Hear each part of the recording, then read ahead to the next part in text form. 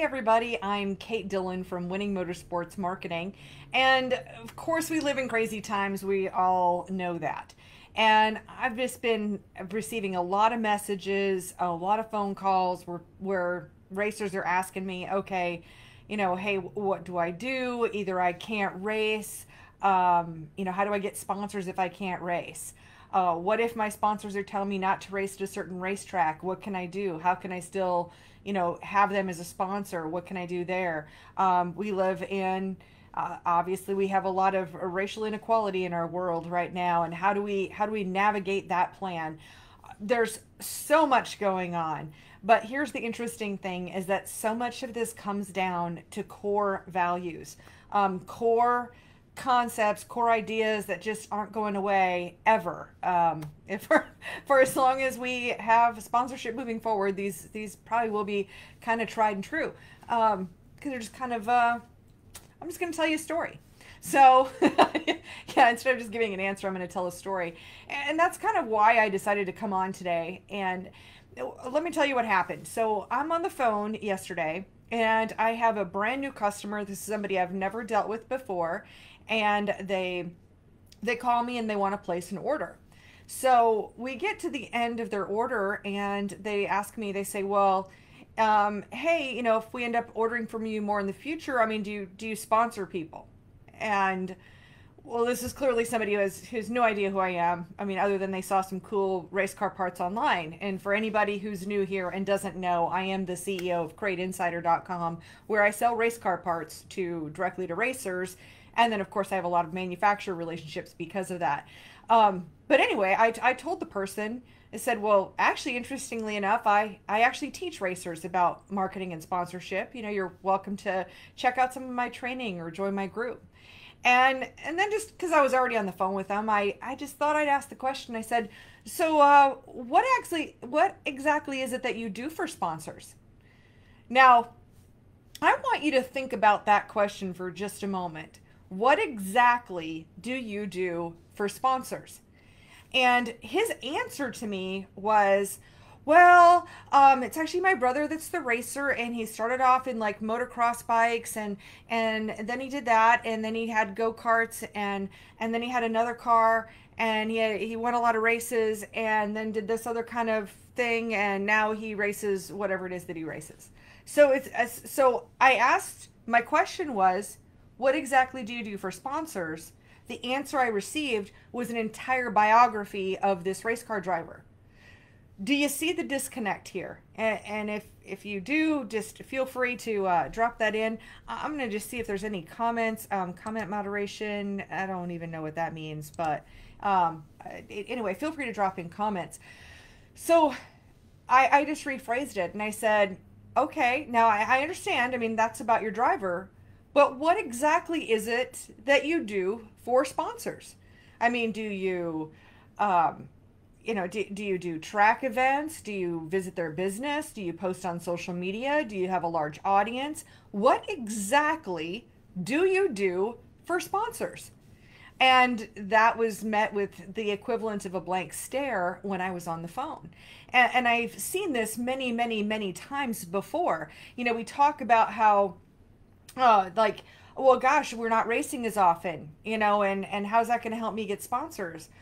Well, I'm going to tell you the tried and true method of all of this is if you can answer the question, what is it that you can do for sponsors?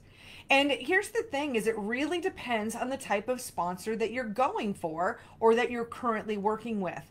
And there's not just one simple single answer at all to this.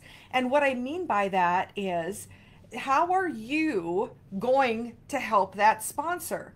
What is it that that sponsor needs? So for instance, to give you a couple of examples, I sell race car parts.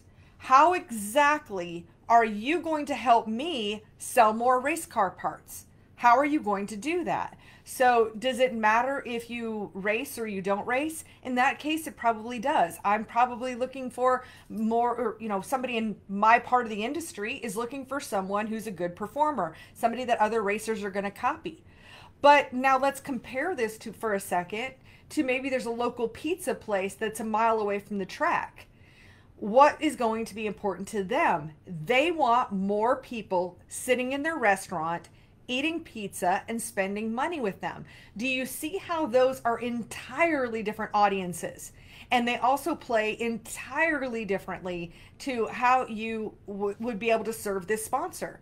So, in my case, in the racing case, yes, it actually makes a difference if you're going to race or not, unless you're really good at social media.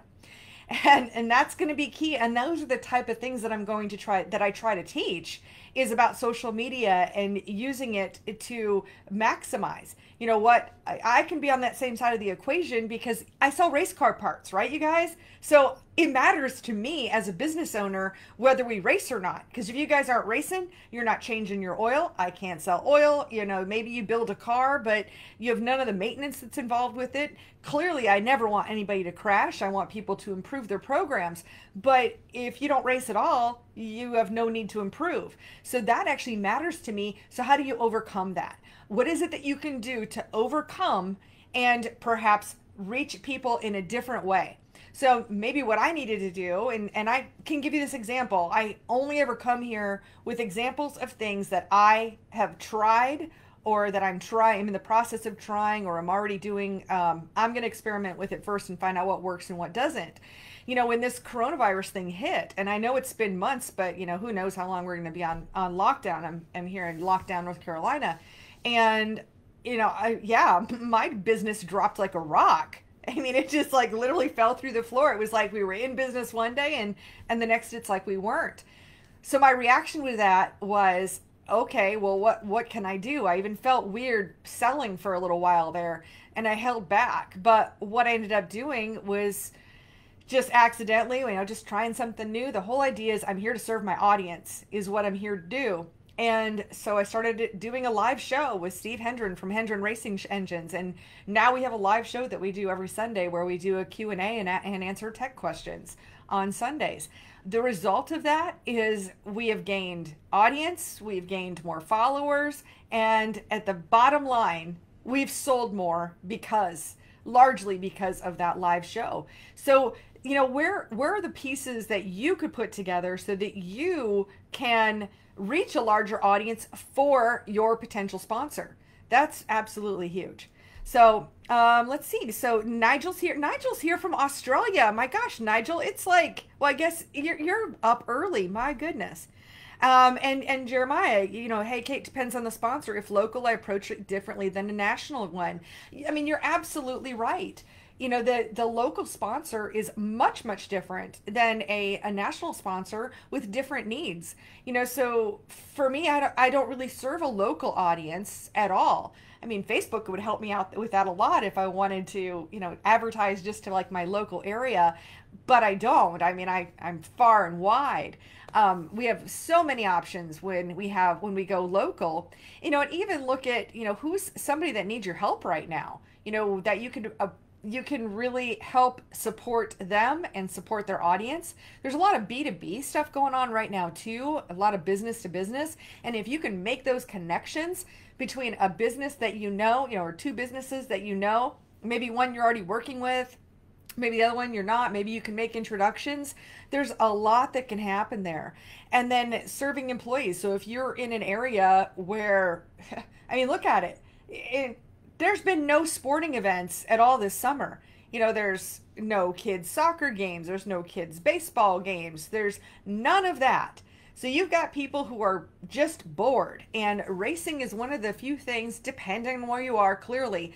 But if you're in an area where your races can have fans in the stands, then something that could be a huge bonus to a business is, hey, I know that your employees, you and your employees, you've been, locked down, can't do fun things, would love to provide you with the opportunity to be at a racetrack, be this whole behind the scenes experience and sign autographs and do all of that, where these people are going to feel special.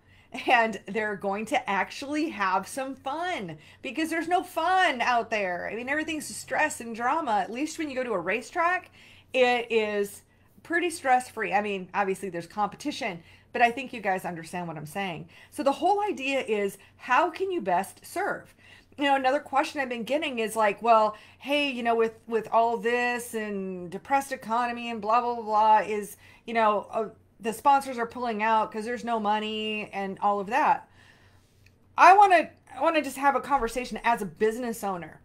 So as a business owner, anytime I can spend $10 and I can turn $10 into $20, I will then ask, okay, well, if 10 will turn into 20, can I give you 20 so I can get 40? Can I give 40 so I can get 80? So I can get 100 so I can get 200? If your sponsorship is truly an investment, which it should be. I mean, a sponsorship is advertising. So that return, different. Again, it always depends on your particular sponsor. I mean, we just talked about the B2B example, that what is the win? I guess that's the big question here. What is the win for a potential sponsor? How can you make this a winning situation? How can you be part of that? And what does that look like? So maybe it's less on the business side. Maybe it's the keeping employees happy side. There's just so much stress right now. And those little things that a business owner can do for their employees can make huge differences. Maybe at the end of this, maybe there's going to be a lot of competition in the market, and there's going to be some employees that remember how their employer treated them. And something small like being able to go to a racetrack and having this team event and getting the kids out of the house, that could be a really big thing for them. So I just want you to think about that. What is the win? And if the win truly is, hey, I know I can help you make more sales, well, why wouldn't a sponsor sign on for that? I mean, truthfully. But if it's, what I see so much is I'm looking for marketing partners.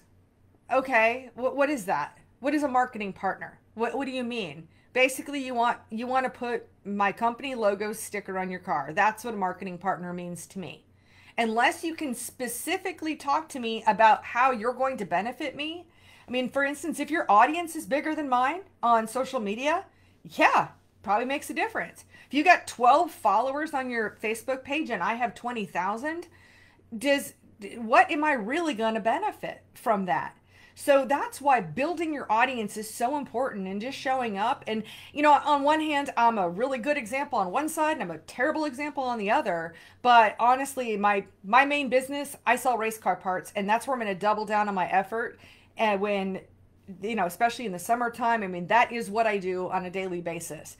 So building my personal brand and all of that is, for me, it's a side project. It's important to me, but it's not going to take center stage. I was exhausted from all of the drama on all of the social media. I mean, I'm just going to call it drama. I'm not trying to be like racist or anti-political or anything else. I watch this. I don't want to get in the middle of any contests, or I don't want to be in the middle of any of that. I don't do drama. It's not my gig. So I only want to bring positivity to anything, but I only have so much energy, and so I doubled down on my business. I just have too many accounts. So again, good example, bad example, but I can tell you that the number one way to get more followers and to get more fans and to build an audience is just to show up. It literally is to show up. But when we're talking about potential sponsors, we want to lead with the value that we have to offer them. What is something that we can do for them that they can't do for themselves? And I see Jeremiah Reed is here. He has a YouTube channel, and later I'm going to post this video on YouTube. I'm live on Facebook right now for anybody who later watches on YouTube, and I will pop in Jeremiah's YouTube channel. And the reason why is I'm saying that is because with Jeremiah in particular, I know that he's been someone who's just gone out of his way to continue to make videos regardless if he was racing or not. And he's been a big asset for, he was part of a sponsorship competition and that he won, and he's called out my company and gotten me, I've probably gotten new viewers and new followers because of Jeremiah's work. That is doing something for me that I can't do for myself. I can do a lot of this myself, but for the people who already know Jeremiah, they're going to listen to him instead of just some, random chick who's rambling about race car parts, right? So that's where he's going to benefit my company, and that's doing something I can't. I'm not a racer, so I'm not going to have the racer influence. That's going to make a big difference. Plus, as an end user customer, that makes a big difference. It's a really big deal. I talk a little bit about user generated content and UGC in different areas. Let's see. Joe says, I believe it's reaching outside everyone's box and comfort zone to try new things. Majority of racers, it seems, to be extremely hesitant to even want to try to do more for their sponsors than they already have, and not seeing the big picture. Trying to spread the word, but it's extremely tough. I feel for you, Kate. Yeah, we just have to be open to it. And the truth is, that's why I try stuff out before I ever present it to any of you guys. I do. I try it out for myself. I try it out for my race car parts business, if it applies. If it's more on the personal branding side, I try some stuff out myself and just try and just see. It's like spaghetti. Throw it on the wall, see what's going to stick. But I can tell you now, here's something really interesting. Is that another story that I'm going to tell? Is that my FedEx rep? Okay, I ship a lot with FedEx. I mean, I spend thousands and thousands and thousands of dollars with FedEx because that's how I ship. They're my primary shipper, and the thing is, I let people know what I do. I do. When somebody says, "Oh, what kind of company do you have?" I tell them, hey, I sell race car parts and, blah, blah, blah. And so people know me as the girl who sells race car parts. It's pretty well known. Any companies I deal with that are, outside of racing, that's kind of a foreign concept, they still know who I am and what I do. So my rep called me earlier this week and he said, are you a NASCAR fan? I was like, well, I mean, not really, but why? What's going on? And he said, well, my former roommate from college works on the FedEx racing program, and there's going to be a Zoom call with Denny Hamlin, a Q&A session, and if you want to be a part of it, you can be a part of it. And I was like, actually, that sounds really cool. I just kind of want to hear. I want to see what are they doing on the NASCAR end? How are they handling this COVID thing? How are they handling it? They're doing a Zoom call with people who are interested, whether it's employees. Normally, this racer would be going to different distribution centers and different FedEx locations to do meet and greets with the employees. Well, since that's not possible, they've pivoted and now they're doing Zoom calls so that people can be part of that. And what was super cool is Joe Gibbs got on there and he did some Q&A. Now, you guys know me. You were here on Winning Motorsports Marketing, so you know what I do. And I popped up because I had the opportunity. There's only like 20 people on this call. And I was able to raise my hand and said, my question was, what advice would you give? I work with racers. What advice would you give for a racer who's just starting to look for sponsorship? And Denny's answer was definitely far more like he thought I was a FedEx employee. I mean, not that he was talking directly to me, but I mean, he was, but it was more of like a group thing and talking about, really serving that sponsor. But what was interesting is when Joe Gibbs came on, he went a whole nother level. And I even, I'm going to have to do a whole different video on that just to really boil it down. But what he said is that, the racing has changed a lot. And 15 years ago, it meant showing up at the racetrack and doing the meet and greets. But that's really back burner now. The most important thing right now for sponsorship and for serving sponsors, for one, it's B2B, is a lot in the NASCAR world anyway. But then secondly, it's all social and digital. Social and digital. Those are the two words, social and digital. And I heard that straight from Coach Joe Gibbs today on a Zoom call, on a FedEx sponsored Zoom call. So, it's not that about, oh, look, I'm right. I'm not trying to say that. All I'm saying is let's just take in the lessons. Let's learn what we can, and find the sweet spot. Maybe you don't want to be on every single platform. I don't always love being on every single platform. I try them all out, see what's going to work, see what I like, see what I don't like. I mean, I talk to people about Instagram. Honestly, Instagram used to be one of my favorites. It's not really one of my favorites anymore. I kind of like YouTube is kind of my sweet spot right now. I love YouTube. I love the power of connecting through video. And that's happens to be my favorite platform of all of them at this moment in time. But you know, that could change next month. So who knows? And I'm resisting TikTok. I'm still resisting that one. But let me see. It looks like I got some other comments here. So Nigel, he says, as a sponsor, if you do more for me, I will do more as a sponsor for you. Simple. Absolutely. You know, this can be a relationship that can be like that bad girlfriend situation where it's like this, you know, constant spiral to the bottom. Or, you know, what I found is the more you do for others, the more they want to do for you. And it's interesting. My sign this week, I say thank you. Honestly, my superpower is gratitude. I feel it in my heart. I mean, I'm grateful for what I can do every single day. I'm grateful when a manufacturer sends me t-shirts to give away on my show, and I make sure I know that. I mean, like, if you can be grateful for the small things, it really makes a difference when you get to the big things. Oh my God, I'm going to tell you a gratitude story. Oh, wow. I about came unglued the other day. And so I know you guys love it when I rant, and this will be one of those. So I had gotten an email a couple of weeks ago, and a person was asking me for a hat. And normally I'd say, you know, it just depends. I mean, if they came out and said, hey, I watch your show, I love what you do, you know, and if they said something like that, yeah, you know, it would be a no-brainer. This was just somebody probably just asking for something for free. I just felt like a nice person. I said, okay, what's your address? So this is a person, just want to clarify, this is a person who's not a customer, who I don't know if they watch my shows or not. I don't know if they watch my videos. I don't know how they found out about me. I don't know anything about that. All I know is I got an email asking for a free hat. So I decide, yeah, I'm going to go ahead and send this person a hat. So, you know, you got the cost of the hat, you got the cost of the postage. This isn't about money, but we're going to talk about return here. So do you know that, so this is either on Monday or Tuesday. I think it was on Monday. And I'm sitting here at my desk, and on Mondays, I'm going to tell you, like, my phone blows up. I am on call after call. I'm calling back people who called while I was on another call. I mean, it's insanity is what a Monday is. So then I'm trying to catch up with emails. I got text messages coming in. I mean, it is nothing but communication the entire day. And so then my phone rings, and I answer the phone, and this guy says, hey, you know, I had you send me a hat, and I'm wondering why you sent me a used hat.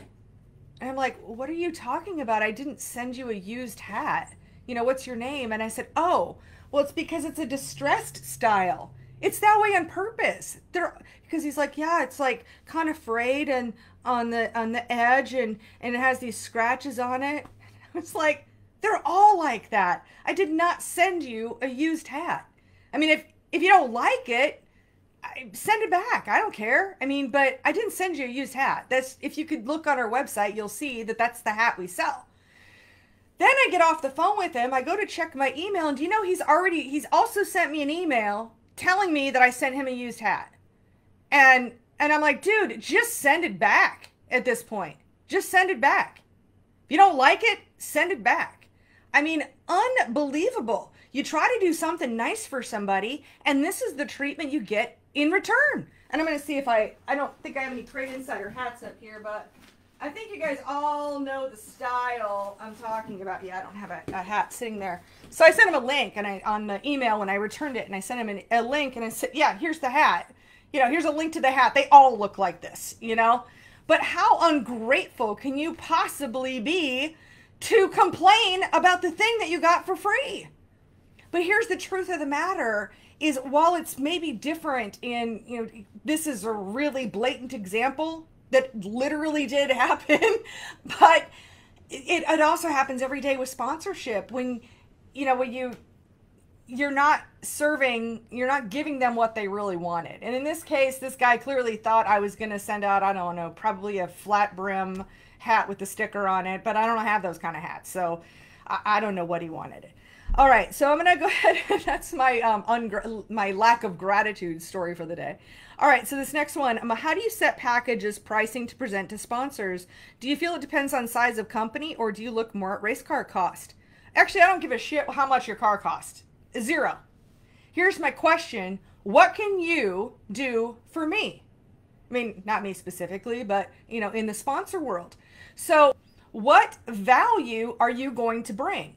If you have 10 Facebook followers on your Facebook page, or you have no Facebook page at all. I mean, here's what I run into. I see a lot of racers that have no Facebook page, no website, no Instagram presence, and they just have their personal Facebook. Okay, tell me how you're going to sell more parts for me as if I'm your sponsor. How are you going to do that? What kind of an audience do you have? You have friends and family. That's great, but if you have fans, how big is your fan base? And what is that worth? And there's different levels of worth depending on how big your viewership is. So if you have no digital assets, it's pretty difficult, unless you do some stuff in your local community, like, hey, I'll bring the race car to a pizza place and, you can advertise it and, it's a special added benefit and I'll sign autographs. That could be a benefit. That's just an example of something local, whether it's a hardware store or a restaurant. I use restaurants a lot just because, I love food. But, whether maybe it's a garden center that's having a special and, hey, look, we're going to have a race car driver. That's adding value at your local community level. But if you really, really want to get more broad-based, you have to build an audience. You have to. I mean, otherwise it's a tree. If a tree falls in the middle of the woods and nobody's there to hear it, does it make a sound? Does it matter? I mean, I think the answer to that question is, does it even matter? Yeah. So our pricing is going to be based on how much business, what kind of an ROI. We're going to look at an ROI, return on investment, of 2 to 10 times of the value that you're going to provide. So let's say you're going to ask for $500. Well, you better be able to bring in sales that are $1,000 to $5,000. 2 to 10 times that return. So if you think that you've got a big enough audience that if somebody gives you $50,000, that you would be able to get them $25,000 worth of sales, then good, go for it.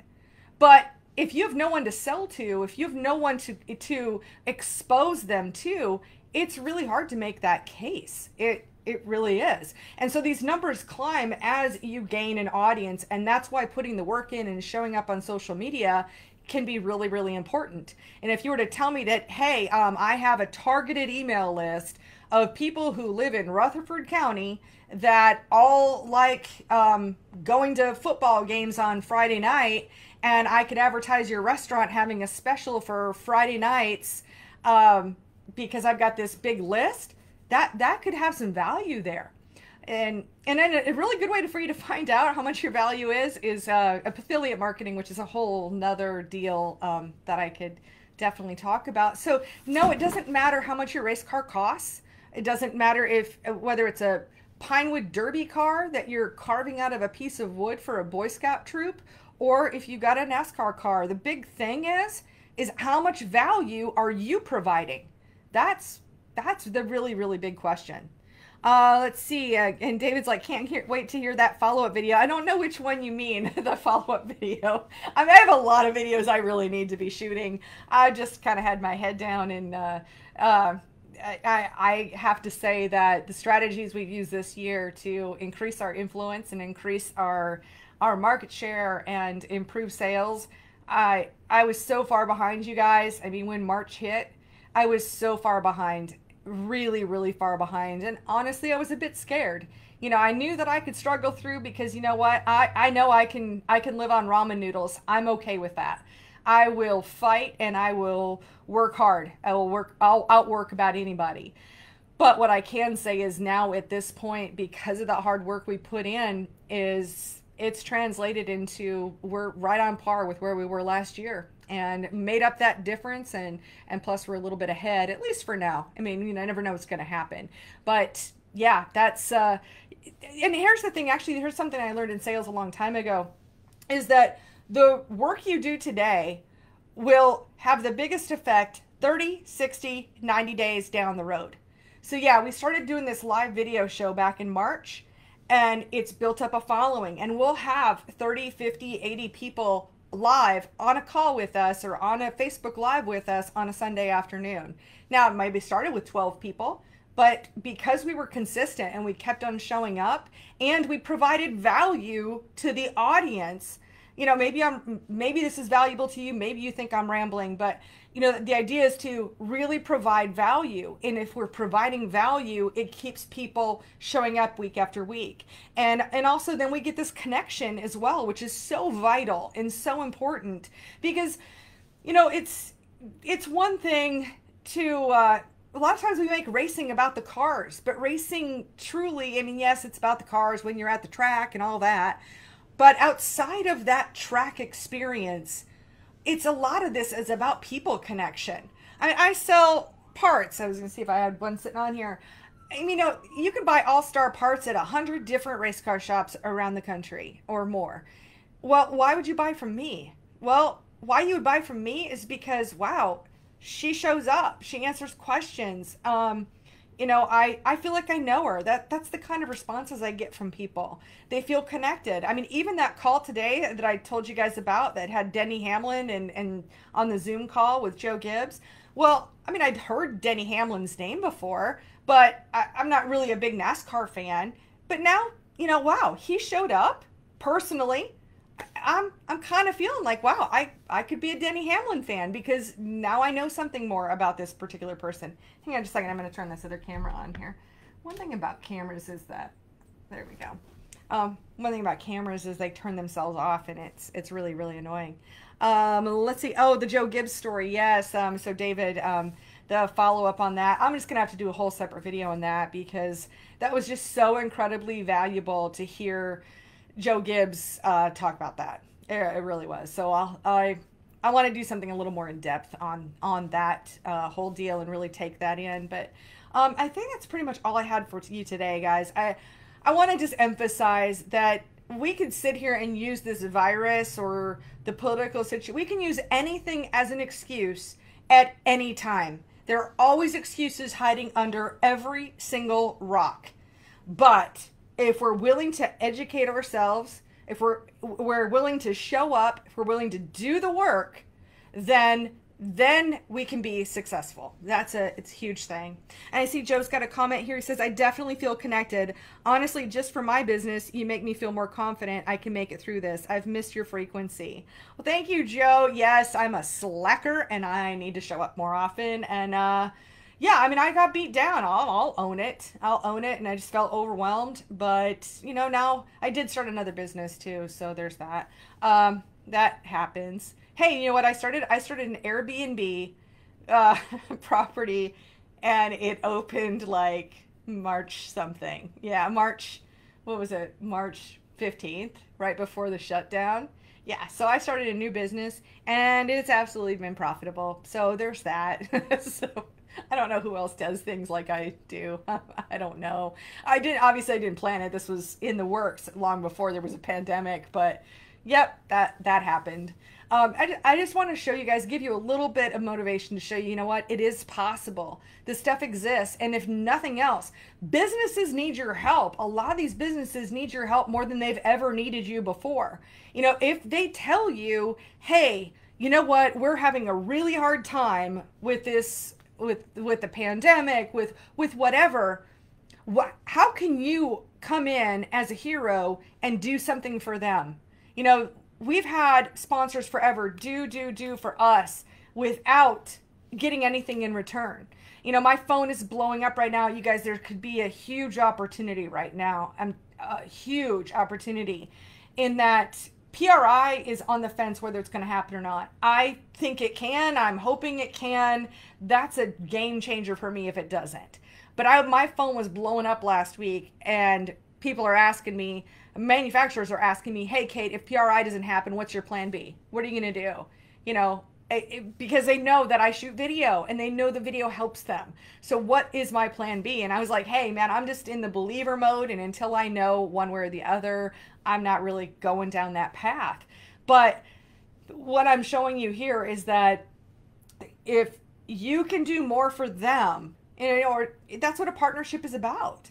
Talked to another one and I said, hey, you know what, if you're having a hard time, reach out to your sponsored drivers, ask them to make a video because that has a lot of value for you. And video, you guys, video is the answer to everything sponsorship at all. I mean, anything about marketing, video is the answer. Video is the core. Video is the highest performing. I have tried all of the things, and video is the best. But when you can partner up and have a partnership situation, you're doing something for them that they can't do for themselves. That's huge. And the truth is, even if they brought in a camera crew to shoot videos about their products, there's always going to be a bias. You know, if I tell you about the product I'm selling, there's always going to be a filter to, yeah, she wants to sell me something.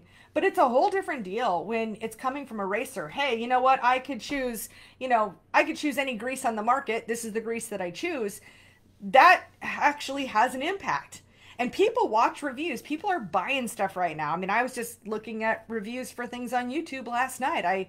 A product that I don't know anything about, so I'm gonna go start looking at reviews and what videos pop up. Not race car parts, something totally different, but still, you know, that if that's what people can find, it's going to be make big difference. So anyway, I hope that is super helpful for you guys. And you know, I will be jumping on a little bit more often. We've got a lot of brand new people in our Winning Motorsports Marketing Facebook group. I am here to serve. I do have a program that will be wrapping up in the next couple months, and then I'm looking at doing something new going into 2021. I'm still working on what is the absolute best way to get you guys this information and to get you the results that you're looking for and get you on that path in the shortest amount of time, the least amount of effort, and make it as impactful as possible. So I'm still working through that. But I want to thank you so much for being here. Thank you for being part of Winning Motorsports Marketing. And I will look forward to seeing you guys real soon. Feel free to drop in any questions.